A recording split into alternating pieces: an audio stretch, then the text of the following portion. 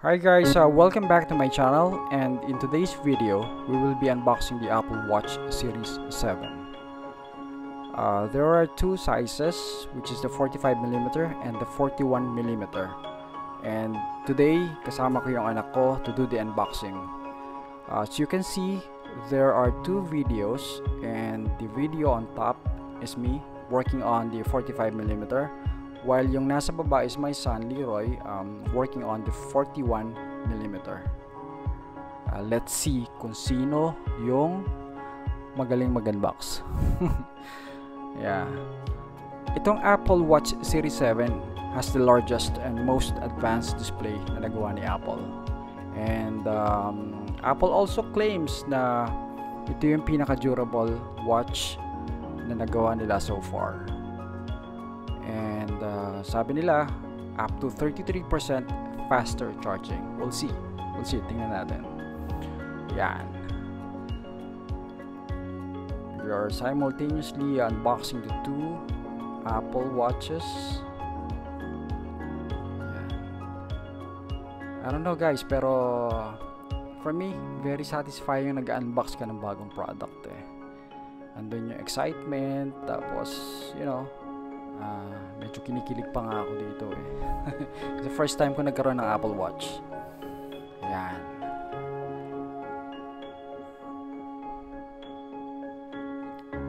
Comment down below guys, and tell me kung sino yung mas magaling mag-unbox. Ayan. Medyo nauuna ako guys. Wow, look at that. By the way, yung color ng 45mm is blue. Yung case niya is blue, as well as the strap. Yung abyss blue yata ang tawag doon sa strap. And then yung sa anak ko is the green color. Yan. And medyo kinakabahan pa siya. First time niyang mag-unbox. Notice nyo guys, yung seal niya kamukha nung sa Apple iPhone 13 Pro Max. Yung perforated seal na pinipeel off nyo. Very satisfying kapag ginawa nyo. Look at that. Ayan. Leroy is currently opening the, what do you call this? Ano yan? Yung mismong watch. While me, doon ako nag-concentrate muna sa strap. Medyo natatagalan pa si Leroy to unbox it. Yan. Yan. Color green. Look at that.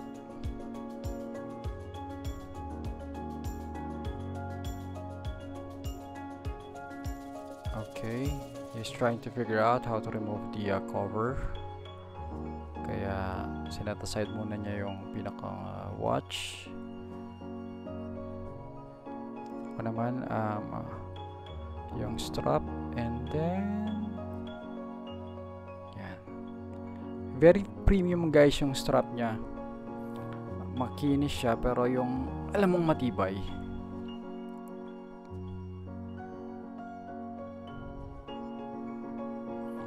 Yan. Kung na-notice nyo guys, merong dalawang strap doon, yung medium tsaka yung large. So pili na lang kayo kung ano yung kasya doon sa wrist nyo.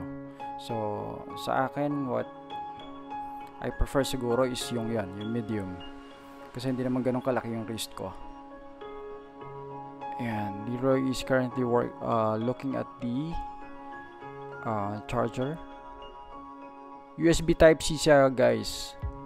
So kung may mga USB adapter kayo, USB Type-C adapter kayo, yeah, it will work.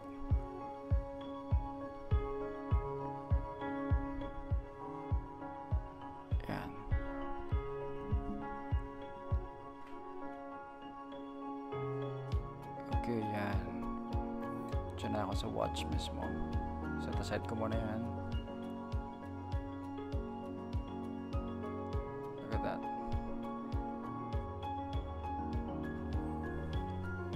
Okay. Leroy is working on the strap right now.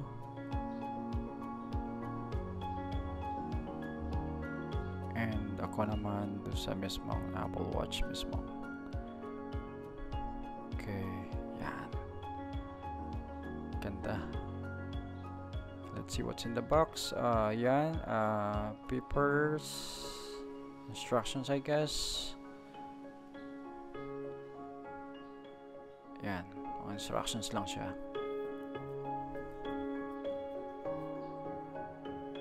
Instructions on how to install the strap I guess. Yan. Set aside ko muna yan.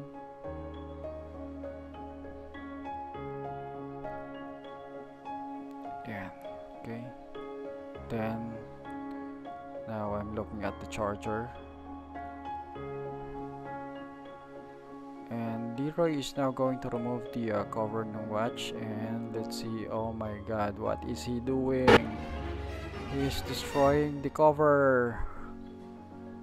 Oh my god. He doesn't realize na i-slide mo lang siya. Yan. Like, look at what I'm doing. I-slide mo lang siya to remove the cover, and what Leroy did, he destroyed the cover. Oh my goodness.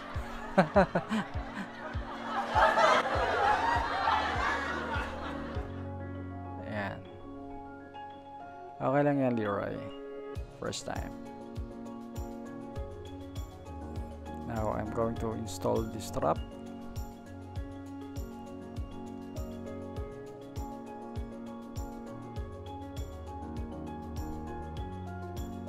Okay.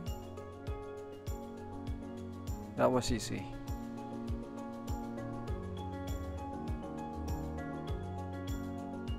Okay, yung other strap.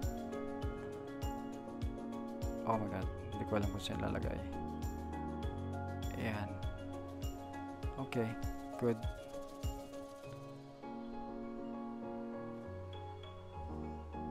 Now I have assembled the watch. Nakabit ko na yung straps.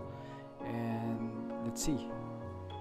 Pair up natin with my iPhone. Yan, look at that.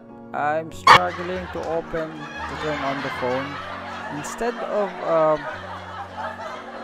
pushing through the power button, yung crown yung pinipindot ko. How embarrassing. Guys, huwag nyo akong gagayahin. Baka masira yung Apple Watch nyo. Ayan o. Ayan.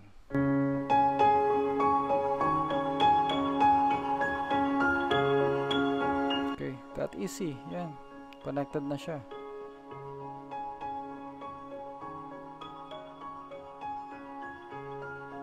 Ayan, nakita nyo yan. We'll just have to scan that para ma-pair with your phone.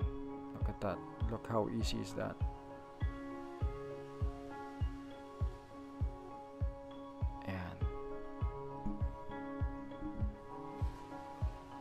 Now, sinisync na yung yung Apple Watch with the phone. Let's just wait. Medyo matagal to guys, kaya ayan.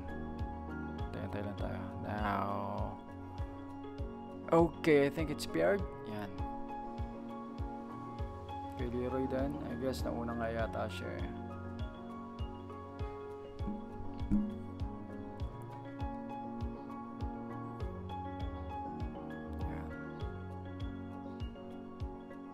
Guys, ang laki ng display niya compared sa mga old watch ng Apple. Mas malaki siya. Parang edge to edge na siya eh. Look at that. Actually, it has over 50% more screen area than yung Series 3 nila. Tapos yung pag-tap, mas madali na siya. Kasi I've tried yung older model dun sa pinagbilan namin sa Beyond the Box. Mas responsive tong Series 7. Ayan.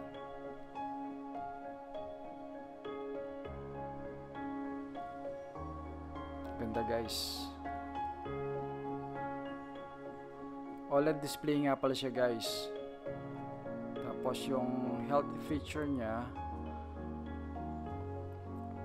I think mas advanced compared to sa previous models. even take ECG anytime.